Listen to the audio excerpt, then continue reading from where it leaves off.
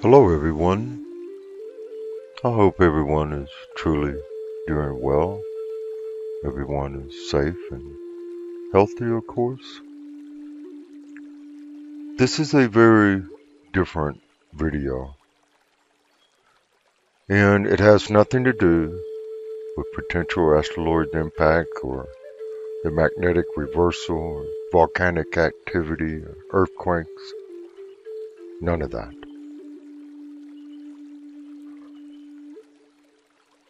This video will be looking at the Northern American Native Americans.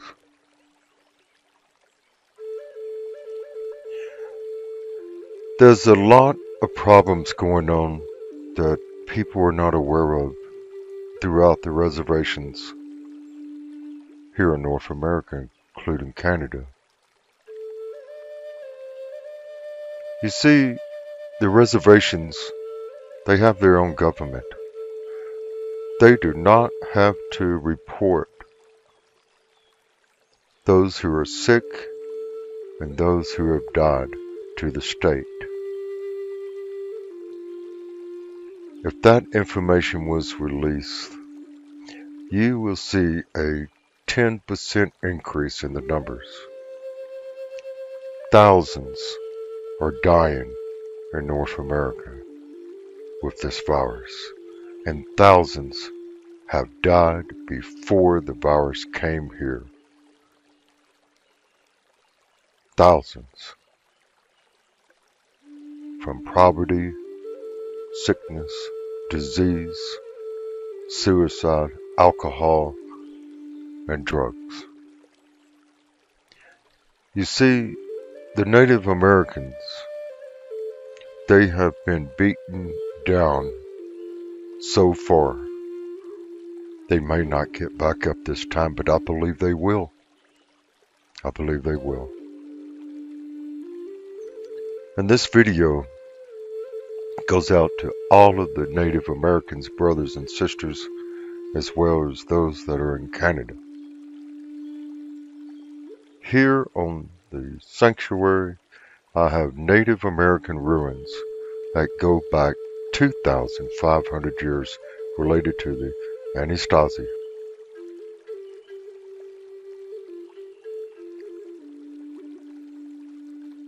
And we have a dear sister, I'm not going to mention her name, who is going through extremely difficult times. And sister, this is for you, your family, all of our brothers and sisters. And it was a subscriber, Sam, a wonderful subscriber, sent me a link, and I said, I'm going to do this. I have to do this. My grandmother was full-blooded Cherokee, and her parents and grandparents walked the trails of tears from Mississippi, where the government gathered up the Cherokee people, the Choctaw, from Mississippi, Tennessee, Alabama, Louisiana, and Arkansas, and made them march in the dead of winter to Oklahoma. It is called the Trails of Tears. Approximately 25 to 30% of them died along the way, and the government knew they would, from flu, pneumonia, and other diseases. So, this is for you, sister, your family, my ancestors. Governments do not listen to our brothers and sisters, and they have the truth. We have to live spiritually with Mother Earth and Father Sky. If we do not, Mother Earth will make the adjustment, and it's called the Great Purification.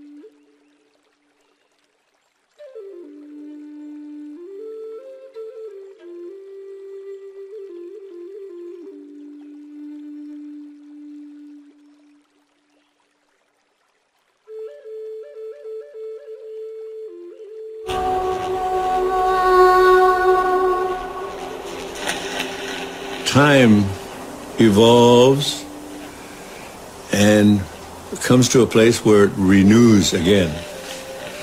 There is first a purification time, then there's renewal time. We are getting very close to this time now.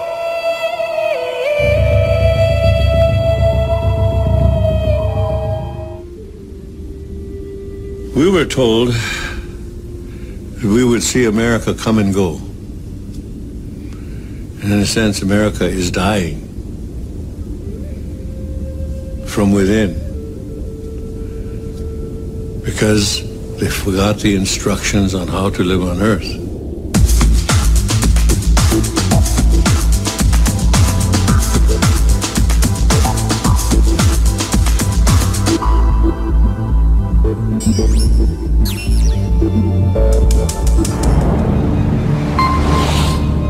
Everything is coming to a time where prophecy and man's inability to live on Earth in a spiritual way will come to a crossroad of great problems.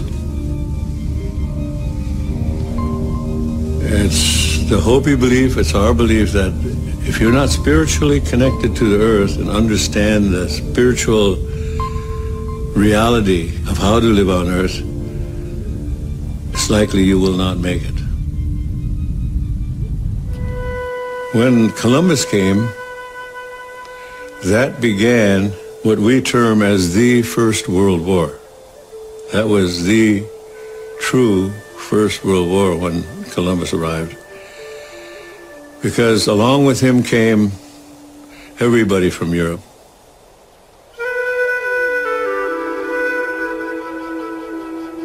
By the end of the Second World War, we were, in America, we were only 800,000.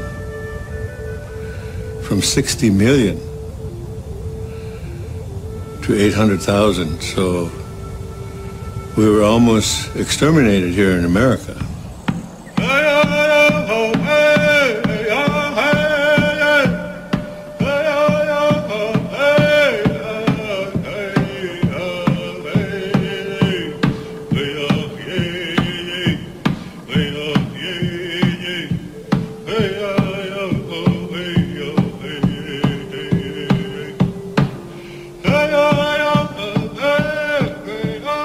Everything is spiritual.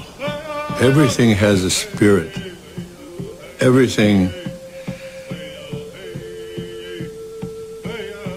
was brought to you by the Creator, the one Creator. Some people call him God. Some people call him Buddha. Some people call him Allah. Some people call him other names. We call him Tonkashila, grandfather.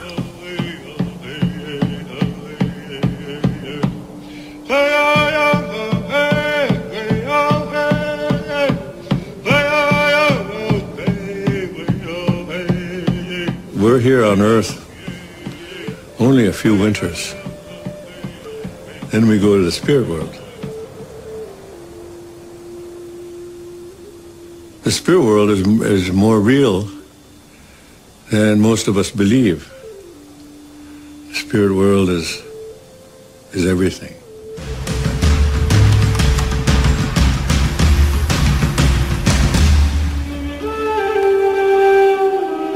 Over 95% of our body is water. And in order to stay healthy, you got to drink good water. When the European first came here, Columbus, we could drink out of any river. If the Europeans had lived the Indian way when they came, we'd still be drinking out of water because the water is sacred. The air is sacred. Our DNA is made of the same DNA as the tree. The tree breathes what we exhale. When the tree exhales, we need what the tree exhales. So we have a common destiny with the tree. We are all from the earth. And when the earth, the water, the atmosphere is corrupted, then it will create its own reaction. Mother is reacting. In the Hopi prophecy, they say the storms and floods will become greater.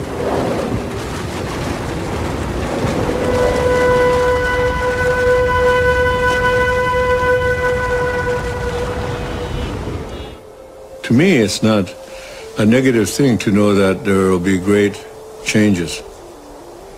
It's not negative. It's evolution. When you look at it as evolution, it's time. Nothing stays the same. We always say That might be your ancestor, but it's not our ancestor. He is a relative, but not our ancestor. You should learn how to plant something.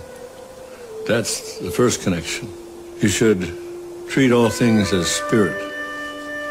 Realize that we are one family.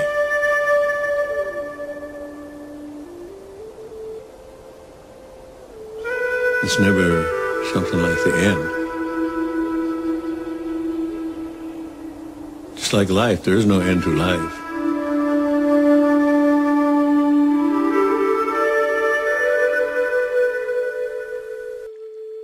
So something strange has come over this country, which is the fulfillment of our prophecies that that mighty wind has come. In wind, you do not see it, you only feel it.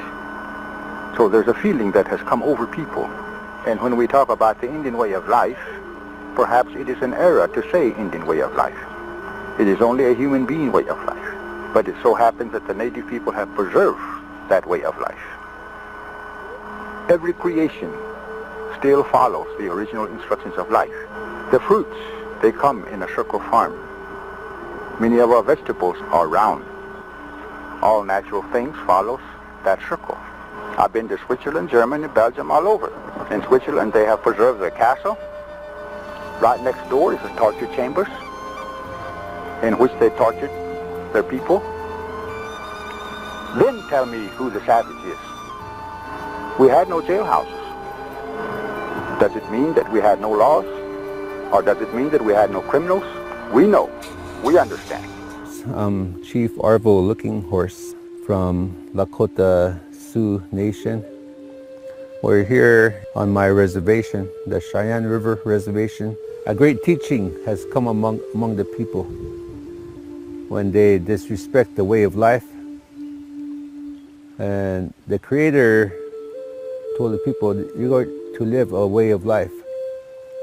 But because that we're human beings, the people, they abuse that life, a way of life, and that's when all the animals and the buffalo disappeared. But it's going to take all people to really come together, you know, a good heart and good mind. My name is Dave Swallow Jr., you know. I'm talking here on the Black Hills. My grandfather said this is a sacred place, a holy place, the heart of Mother Earth. And today when I come through here, all the buffaloes were gone. I seen posted of no trespassing. And it hurts my heart to see it says this land is for sale. Then I seen them cutting trees for nothing because they're going to build a road here in the Black Hills again. My great ancestors, my grandfathers and their grandfathers, Crazy Horse, they wanted to preserve this land for their grandchildren, which is us. On the first time Columbus came, this was a land of free. There was no tax. There was no ordinances, only the laws of the Creator. See? Hamatakwepe, Mima Lakota, Imajanta Han Wakin Zitioshpai, Kile Hesapakin, Lila Wakan, Mitaki Ate Tashunka Witko Tioshpai, Mitaki Ina, Wambli Zuya Tioshpai. This is a traditional greeting of my people that I am bound to give, albeit it's a short version. What I said in my own language translated into English thusly. Hello, my relatives. I am an Oglala Lakota, and I come from our very sacred holy land, the Black Hills, where Yellow Thunder Village is. My mother is from the War Eagle clan, and my father's family is from the Crazy Horse clan. This greeting is to this day the way all Indians throughout the nation still greet one another, those that still know their culture. This is the only way we present ourselves to one another that is acceptable. We tell you who we are, where we are from, who we are from, our clans, and we do this without ever saying our name. Anything less would be an insult to you and to my people. Senators, my morning prayers to the Great Mystery always include you and your colleagues in Congress, as well as leaders in all governments. It is an honor to come before you as a spokesman for my people, the American Indians of the United States of America. In these United States of America, this great country of ours, we American Indians, we can be anything we want to be except American Indians. And that is created by the laws of this nation and condoned by its subsidiaries, the so-called tribal government, and designed for the Indian to fail, to be expendable, to be eliminated. I take you back in your history. After the American Indian hostiles had been subdued and forcibly confined to Indian reservations, it took approximately 30 years, one generation, for us to adjust and become economically viable. Contrary to what the anthropologists say and what we even ourselves are taught as Indian people. However, allotments were made smaller, our remaining lands were open to homesteading, and we were forced into reducing our livestock. Nevertheless, we made the adjustment again in less than half the aforementioned time, 15 years, and become economically self-sufficient again. But once again, the American Indian was forced into reducing our livestock. The boss farmer concept was instituted. We were told what, when, where, how much, and how little we could grow. This applied to agriculture and our livestock. Again, we recovered in a time span of approximately 15 years. We were so successful in our third recovery that the American Indians enjoyed the finest of economic times, while the rest of the industrialized world was wallowing in the Great Depression. It was then that President Roosevelt introduced the Howard Wheeler Act, better known as the Indian Reorganization Act, the IRA, which institutionalized the so-called tribal governments, which are not one of our institutions, and it is still foreign to us this very day. We have yet to recover. I believe Russell summed it up. Very respectable manner. You know, the great elders are so wise and full of knowledge that is very simple. It's not complex. It is to live with harmony, peace, and understanding and transformation with the earth, the water, and Father Sky, the Great Spirit. The next part of this video, I wanted to be somewhat conservative. I didn't want to shock people of what is taking place. I'm sick of it. I'm so disappointed in the United States federal government. They have done nothing for the people of this land. Nothing. I remember in Arizona, they put them on a new type of reservation, and down the stream, they wasn't able to grow food because the water was contaminated.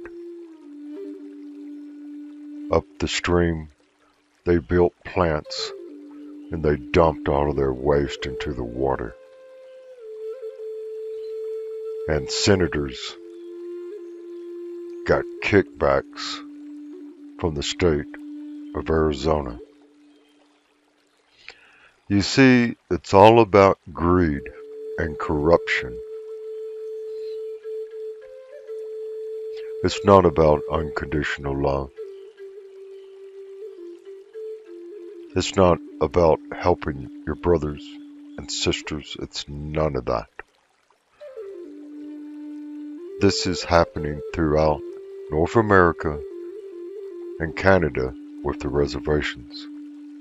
And no one is saying anything about it.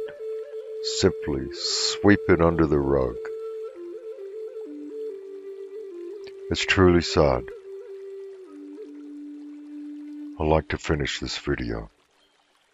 This is Shiprock Peak, the sacred heart of Navajo Nation, 27,000 square miles, a sight so beautiful it takes your breath away. But this morning we want you to meet the real heart of Navajo Nation, not the postcard, the people.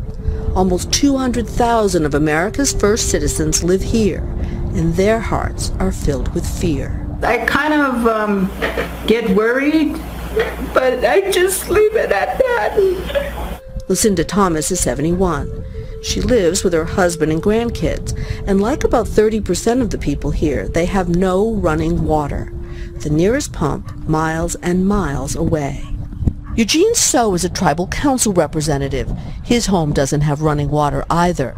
He says his community is becoming increasingly desperate with the casinos and coal mine now closed. Mostly we don't have no money since this started. How worried is he? Sorry. I don't think there's any words I can say to how much I am worried about the people of the reservation and my community.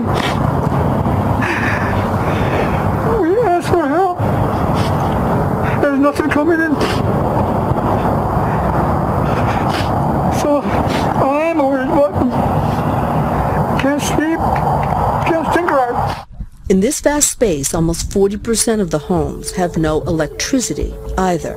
They are used to making do, and that's lucky because promised federal aid has only just begun to trickle in after 5 weeks of pleading for help.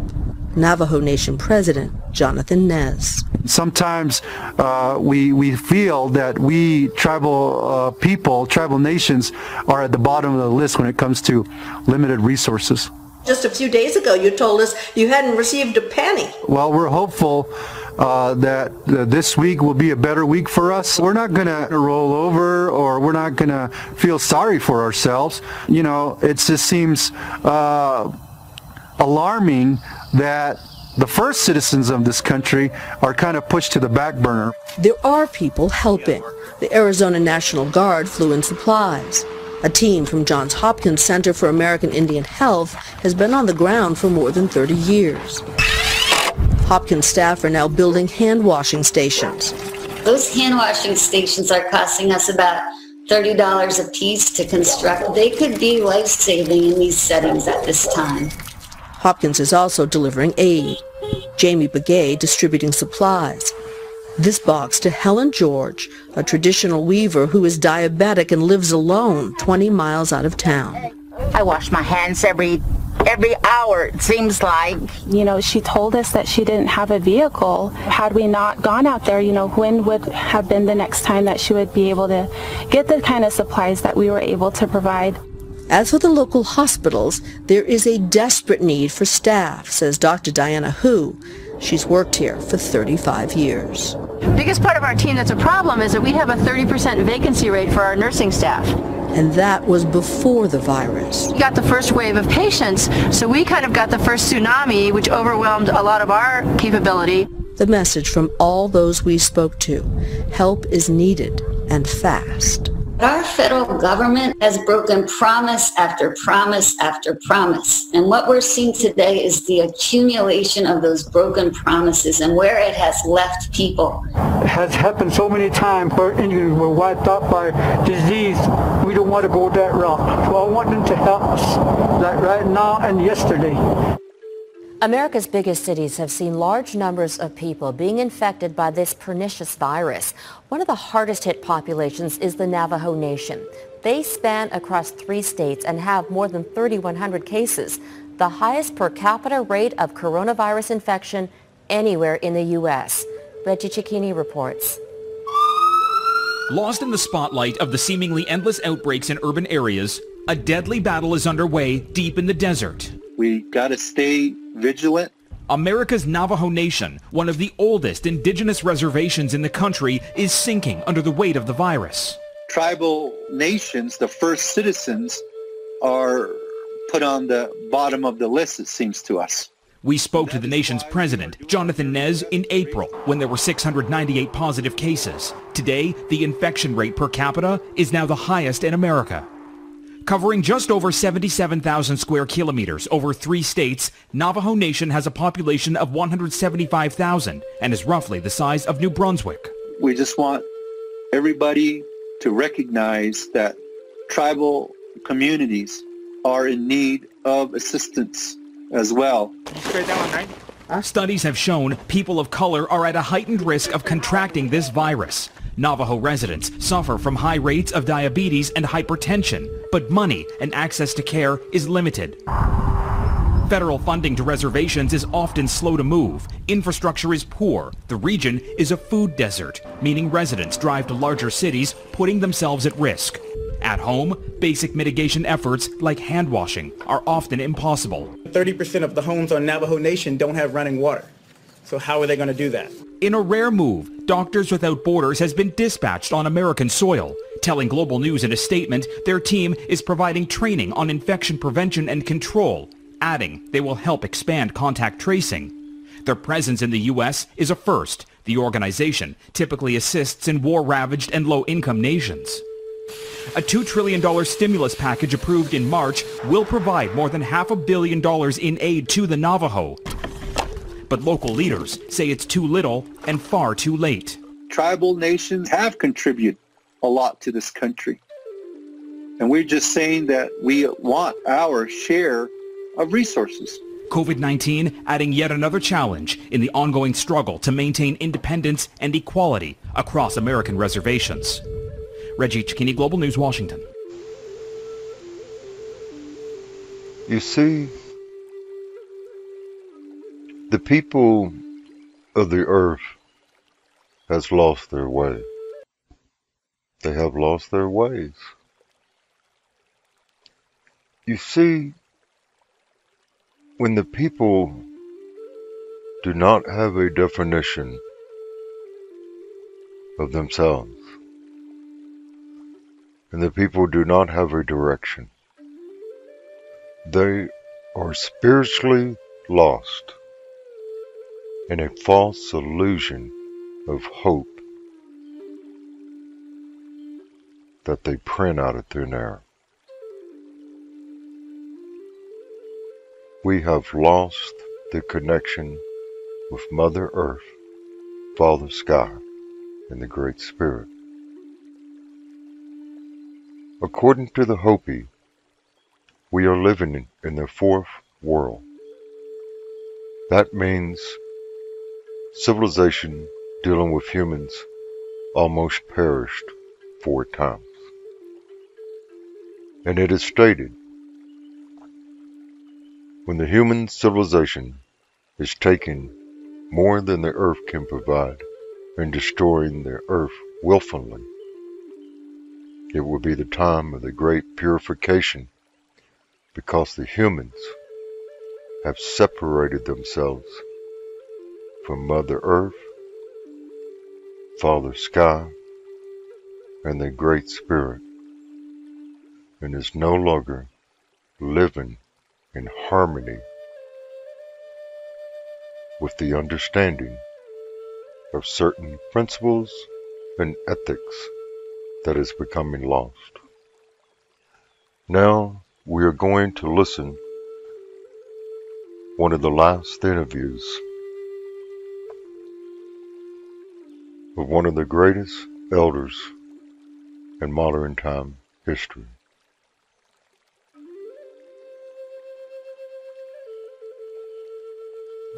Oren Lyons, that's my English name.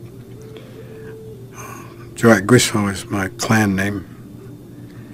The Wolf is my clan. Onondaga is my nation. The Haudenosaunee is the Confederacy. And the Confederacy is better known as the Iroquois. We're old people. Been here a long time. So the first question, from your vantage point and from your people's vantage point, what is creation? Well, that's huge. It's huge like creation. Creation is the universe. Creation is everything that we can see and probably a whole lot that we can't, probably more that we can't see. But it's what's about us, and it's the relationship, this amazing web of life that we have here. And nature, which is part of creation, is more like the earth itself in its position in this whole web of life in the creation. We have relationships with all the elements and forces of life, including the sun, we call our elder brother; the moon, we call our grandmother; the winds, we call our grandfathers; the four directions, our grandfathers; and then all of the elements of life itself. So in this idea of creation, nature is the earth itself, and we call the earth Mother. Itinoha, our mother. As we call all women Itinoha, mothers. And from mothers spring life, and we understand that. And we know that life springs from the earth, that generations that are looking up layer upon layer, waiting their time to come up and serve and be, is our responsibility. So the earth is female.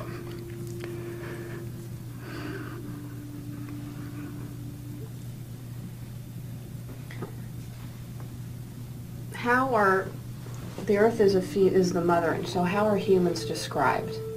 What kind of agents are? Well, then if you have a mother, then you have children. So we're children. We're children of the earth, and we're tied to the earth. We come from the earth and we go back to the earth, and the earth has great systems of regeneration, great cycles of regenerative life.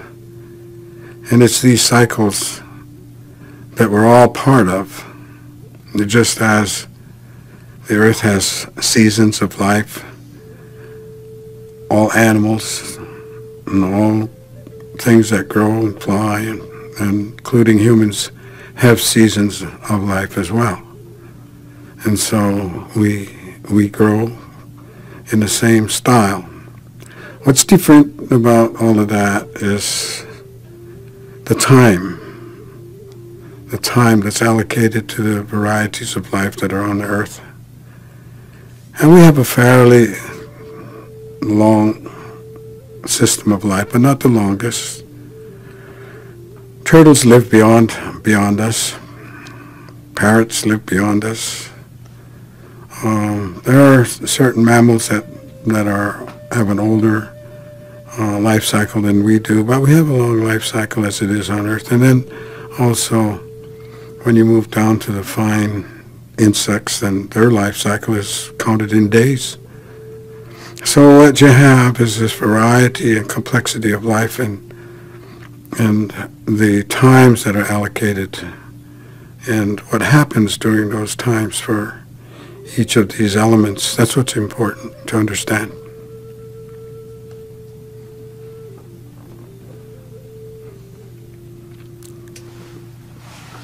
In the understanding of the earth, what are your recommendations for how we should how humans treat the world and the planet and our resources? What is the disposition that we need to take, humans, toward the gifts that the planet provides us? Well, what I've noticed and know about indigenous people around the earth is that many indigenous nations have been able to hang on to the knowledges that they have, the traditional knowledge. Fortunately, I think, for everybody. And And in this traditional knowledge is the directions, are the instructions for a good life. So we have instructions about how do we conduct ourselves on this earth, and probably the first one is respect. And I think if there was a law, common law around the world, the indigenous peoples, and I think everybody, respect is a law. And if people followed this law, simple law of respect, you'd have a lot more peace, and you'd have a lot more quiet and a better life. So I'd say respect, conduct yourself accordingly, and recognize what your obligations are and what your duties are. And the duties are to protect these life forms. When the peacemaker came to our territory about 1,000 years ago and brought this whole concept of peace as the original 5 nations, the Mohawks, the Oneidas, the Onondagas, the Cayugas, Senecas, were in a constant warfare. And we had really forgotten our instructions that we had prior to that, and we're not living by them. And the peacemaker came among us and brought this whole idea, concept of peace and democracy. And he gave it to us whole. And it took him a long time to do that. There's a whole story about how he came and how he worked with Hayan Wentha, whom you call Hiawatha, and how they worked and brought together this great confederacy called the Haudenosaunee, based on peace, based on equity and justice for people, and based on the power of the good minds, the power of unity, the issues of health, all given to us 1,000 years ago. And he laid out the process by which we do this. And one of the first things he said was he was going to give great responsibility to the women. Since the earth is female, then the women should be working with the earth. Men would be in charge of fire. Women would be in charge of water. And so we're the men are work to see to the welfare. We do counseling, we do meetings, we do all of that, and if needs be, we fight. But basically, we're dedicated to peace, and that was what's so important about that time 1,000 years ago. When if you looked in Europe at that time, as great wars were going on, and the whole history of Europe, as I saw it, is one war after the other, century after century, how people lived in constant fear, and thousands of people died. Well, in this part of the universe, which was kind of just isolated, the Western Hemisphere wasn't even known about, we were operating under a different system. And it was basically one of respect and councils of leaders to try to keep the peace, because human nature is human nature. And you have to have a process by which to meet problems. And you have to have rules and so forth. So the rules was always based around respect. And fundamental to all of that was the understanding of how the earth itself was paramount to all of our life. And so in this idea of respect was also the understanding of what we should do and how we should conduct ourselves according to the elements of the earth and all of the natural worlds. So we always said that we have been told and understand that we're relatives. And where our white brother will talk about water and trees and animals and fish as resources, we talk about them as relatives. And that's a whole different perspective. If you think that they're relatives and you understand it and you understand that, then you're going to treat them differently. And the responsibility the peacemaker said to us was very clear. He planted a great tree of peace, a great white pine, a great symbol to our nations. He said, this is the great tree of peace. He said, its roots will be 4 white roots of truth that reach in the 4 directions of the earth. And those that have nowhere to go can follow the root back to its source and come under the protection of the great tree. And he says, on top of this tree I place the eagle, and the eagle who will watch everything and watch and guard the security of this tree and will let us know when problems are coming. And he said that this tree of peace is a spiritual law. It represents a spiritual law. And the spiritual law is the law of nature. And he told us explicitly, never challenge this law, because you cannot prevail. You will not prevail. Wrap your laws, your rules, and your conduct. He said, you, the leaders, when you're weak as a human being, he said, this tree will give you your spine strength. Wrap yourself around this tree because it's powerful. Do not challenge the laws of nature, because you cannot, you will not prevail. Now that's great wisdom. That's 1,000 years ago. And it reminded us of our obligations. And so Indian nations in North America, South America, Central America, as far as I know, indigenous people around the world all have ceremonies. And these ceremonies are thanksgivings for what we have. We have just now initiated a great ceremony for the trees at Onondaga, and the longhouses of the Six Nations still operational, and we hold these ceremonies for the leader of the trees, which is the maple. The maple is the leader, and so we have a ceremony of thanksgiving as soon as the sap starts running, and then when the sap stops, then we'll have a closure ceremony. But in between, we're thankful for all trees of this earth, wherever they are, whatever their names are, those that we know and those that we don't. We give thanks. And so if this kind of instruction were given and understood by other people, and you wouldn't be cutting trees all over the world and destroying the infrastructure of life and everything that's in the woods.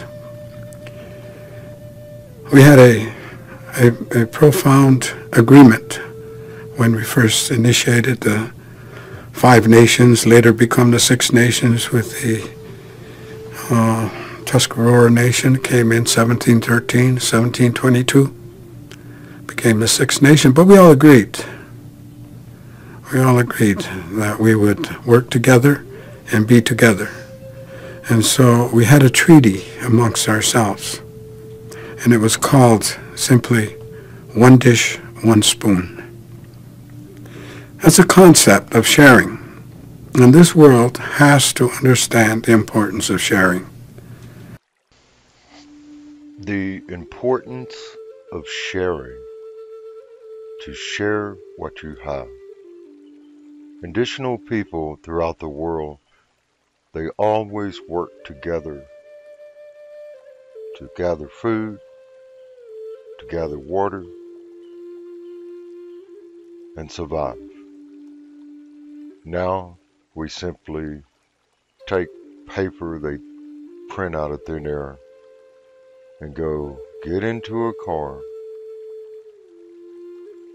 fill it with gasoline, and go do our shopping for conveniences. And as a result, this civilization is destroying Mother Earth, Father Sky, and now we are going to go through the great purification. We are about to go into the 4th world, but we will continue. I'd like to thank you all if you made it this far. This far in the video.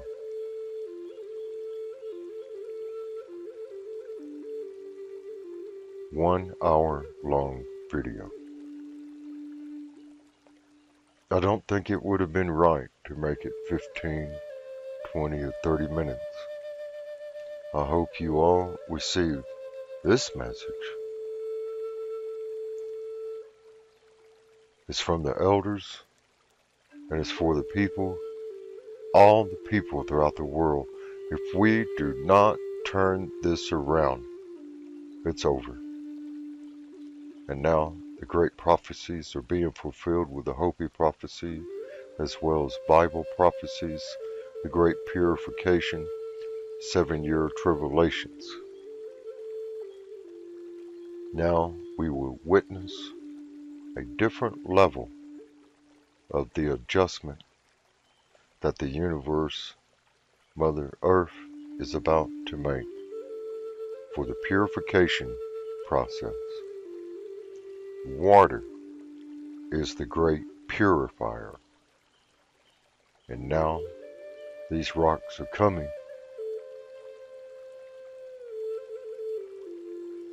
Now we are going to go through purification. Thank you, ladies and gentlemen. Be safe, everyone. Hopefully by Wednesday, I will have the next part on safe locations. Get away from the water if you can. You know, the Native Americans, you know what they said? It's a good day to die, my son. They was not afraid. They knew, looking into the night sky of the Milky Way galaxy, there's another life waiting for us to cross into. Thank you all. Many blessings of love and understanding. And may God watch over you and your loved ones. He is gone to prepare a place for us. And he said, do not worry. Let not your heart be troubled. Thank you all. Many blessings.